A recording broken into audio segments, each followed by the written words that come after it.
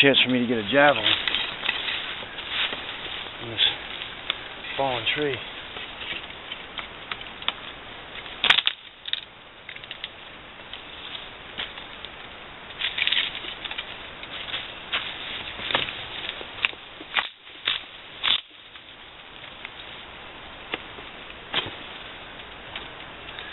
One good piece.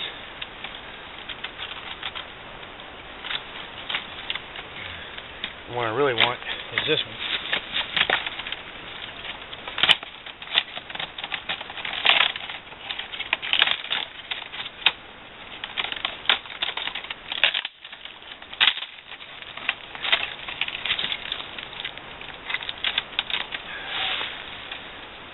Yeah. Look at that sharp splinter. Perfect.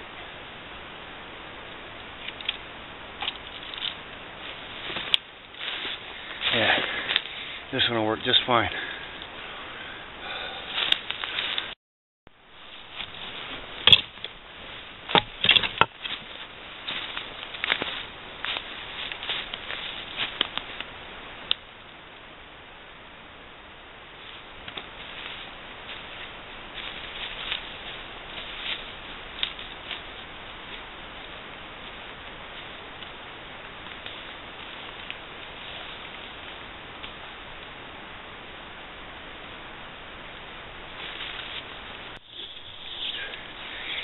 Crossed over that hill up there.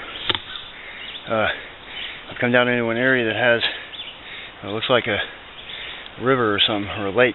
I'm at the edge of a lake or something, and there's a little waterfall over here. I can hear the water running.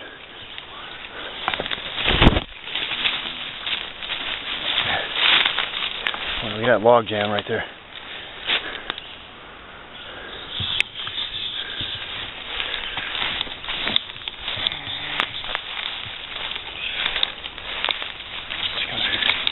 Pick and choose my way down through here.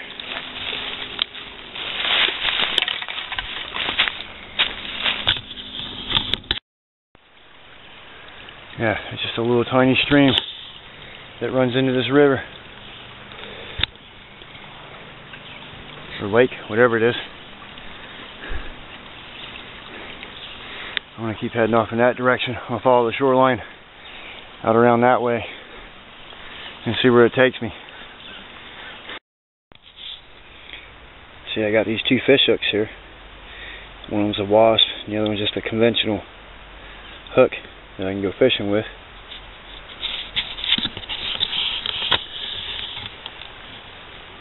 I've got two blowguns and plenty of darts. And I got these two razor sharp javelins right here. One of them's about 4 foot long, and the other one's about 7 feet long. I'm ready to hunt and fish. Me staying here next to this lake is going to be a good opportunity for me to feed myself.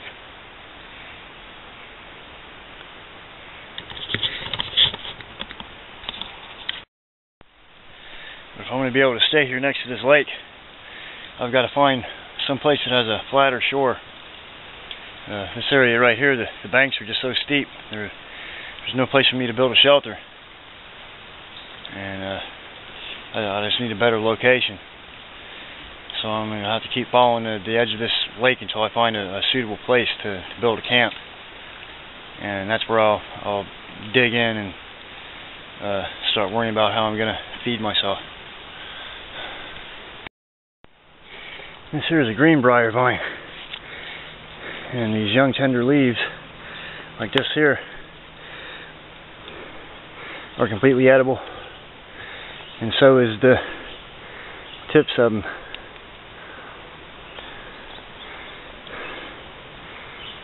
And you just eat those right up. These banks are just so steep, I'm having difficulty walking along through here. So what I'm going to do is I'm going to build a coracle to ride on the surface of the lake itself. And it's going to make it a lot easier on me. I need to find some suitable grapevine, and I'm going to use a tent that I've got in my backpack. So let's get started on that.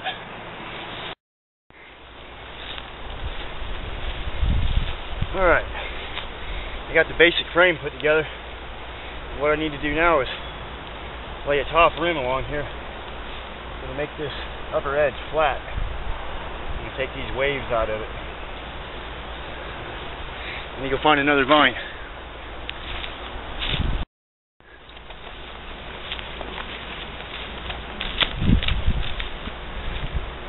Okay, I'll just lash this right here.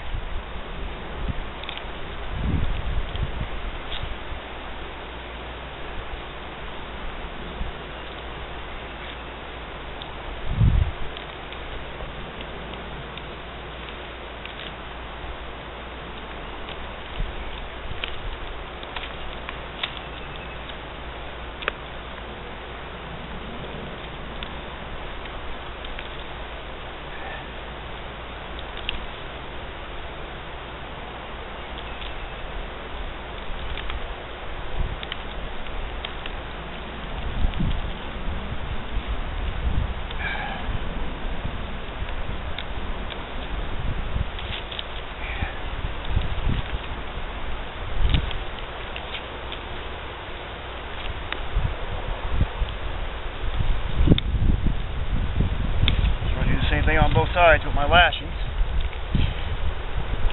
That way everything stays nice and tight.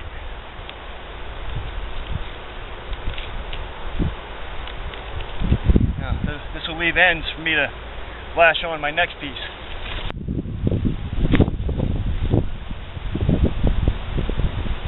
Alright, that's just about got the frame of my coracle finished. And typical of all coracles, it's just got a wooden frame. Well, I'm using grapevines. You have some nice webbing down there to make the bottom of it. I'll have to lay a couple more pieces in, go a long ways. Like that, so when I get in there and sit down on it, it won't allow me to fall through the bottom. So I guess that's what's next.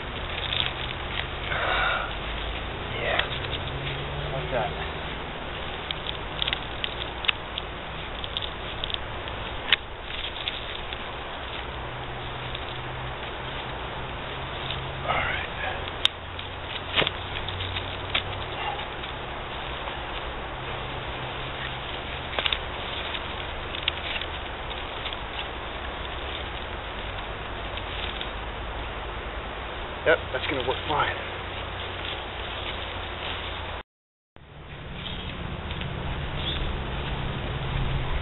Alright, now my coracle frame is finished. I've turned it over, and what I'm going to do is I'm going to check the bottom of it and make absolutely certain that there's no sharp twigs or spikes or anything that could puncture the tarp that I'm going to cover the bottom of it with. And that'll just help keep from getting any holes in my boat. If I find anything, like this right here,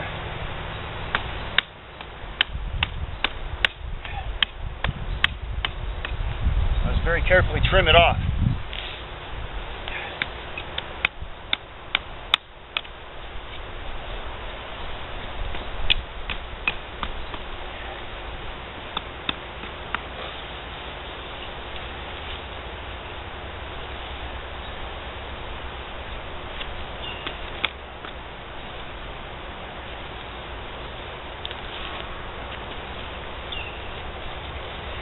Looking pretty good.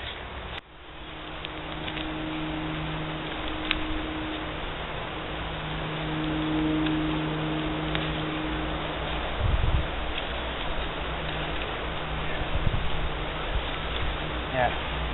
that's light enough to carry across any portage.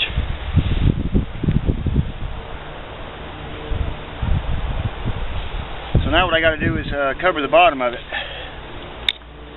And yeah, I could use an animal hide. I could use birch bark if I had it. But all I have on hand now is the rain cover over a tent that I have. And yeah, it's waterproof. It's made out of a silk-like or parachute material, and that should work just fine for this application. So that's what I'm going to use.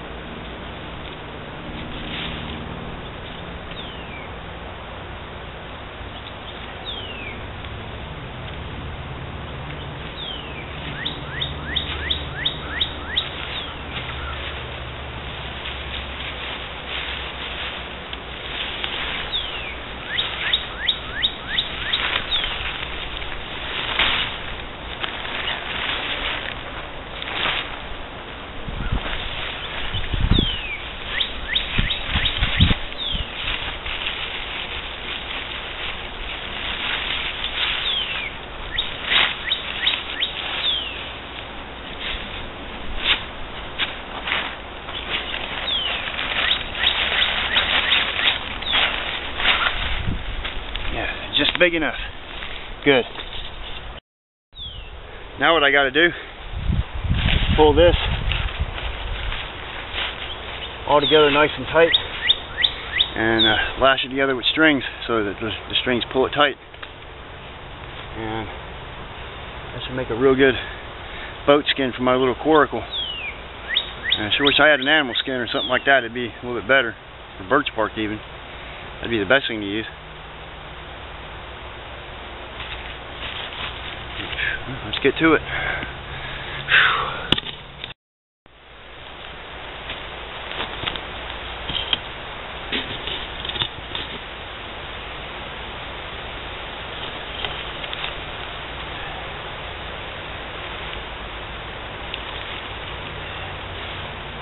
See? Take a little stick, make a button.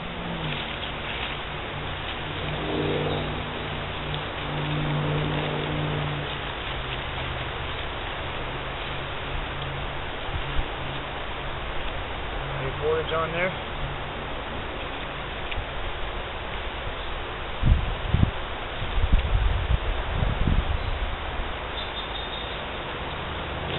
See? It'll grab onto it and it won't let go.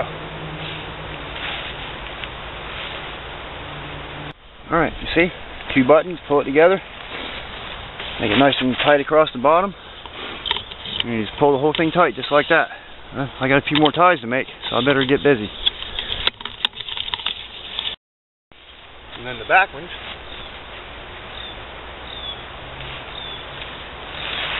I'm going to pull in nice and tight, tie them off right here.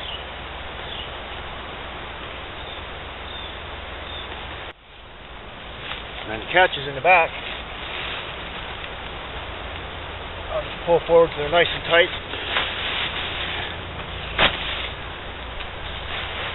See, that makes a nice tight skin around there.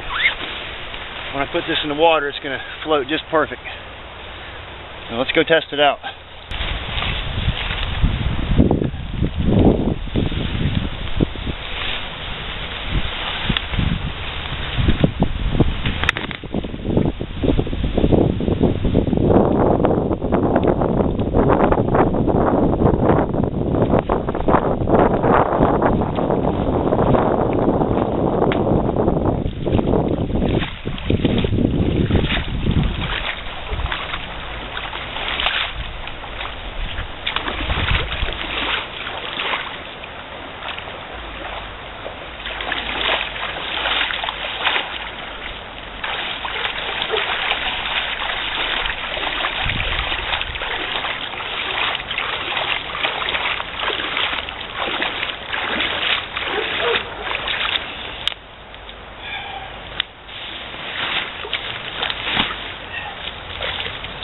Okay, well, my coracle leaked a little bit, so my solution was to take the rest of the tent instead of just the fly cover.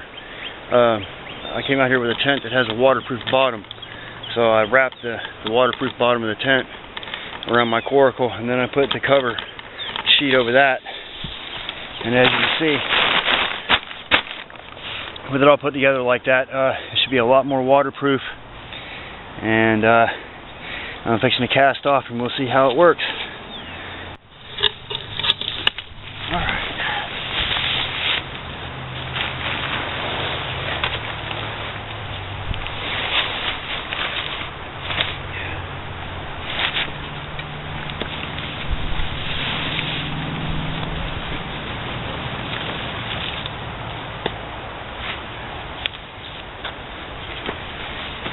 Put my backpack in there.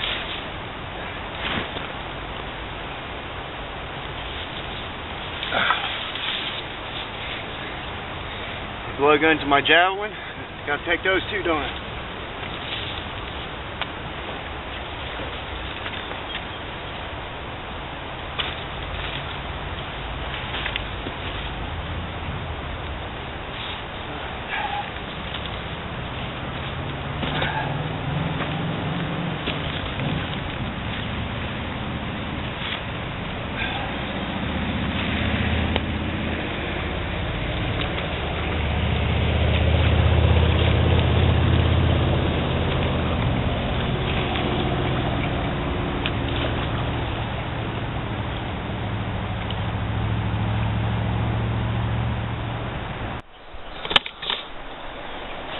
Well, this is a lot easier than walking through all that thick brush. Glad I decided to take that 3.5 or 4 hours to build a coracle frame. And of course, without something to cover the bottom with, I wouldn't have had anything. But even just a simple plastic tarp is really all you need. Or an animal skin.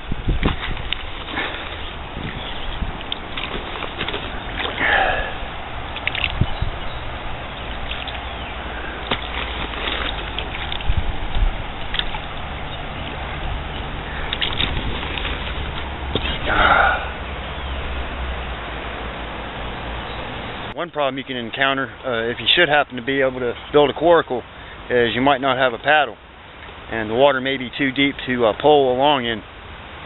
So one of the things we're going to explore right now is how to either make a paddle or improvise something to paddle along with in the water.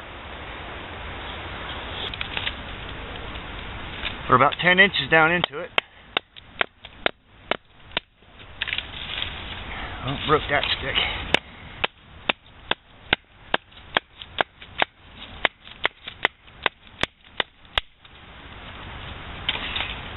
See, you split the sumac, and then you can take small branches like this and break them about 8 or 10 inches wide, or in length, 8 or 10 inches in length. And you slide those twigs in there. See, and that gives you a paddle that'll work pretty good. And yeah, when you really got a lot of time, you can take the time, you can carve a paddle that works, perfectly. But just in a pinch, something like this will do fine.